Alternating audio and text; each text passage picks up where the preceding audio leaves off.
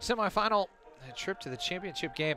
The number 2 Dayton Flyers taking on the 4-seeded Davidson Wildcats. Alex Mikas, Ian Richardson on the recap. And Ian, in regards to Dayton's offense, Davidson's defense, it was the matchup. The Flyers had the advantage early. Noel Blaine so close. I tell you, Jamelli was almost smelling the back of the net. And for the Flyers, they came out and started well. Yeah, certainly a couple of chances. Donnelly, who's been in amongst the goals recently, can't quite get the header on goal. And scary moment for the Flyers in the first half here. Reader, he sort of gets the flight of the ball wrong and is delighted to see it come back off her post.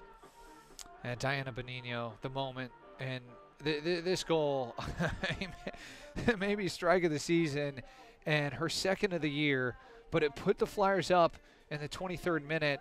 And then another sort of nervy moment. Natalie Haig trying to clear.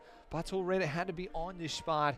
And for the Wildcats, they just weren't able to find really that last piece in the attacking third. Couldn't really get it going in the final third. No really clear chances for them. Dayton, a couple of chances in the second half. Certainly Davidson pressed more, threw everything at it, trying to get back into the game. Here was a chance for Dayton to put it away. Yeah, Blaine, a terrific ball across. And Atala Jamelli doesn't miss him often.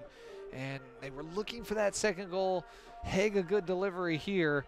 And for Davidson, well, really their best chance came here on Dayton and Carly Ferguson.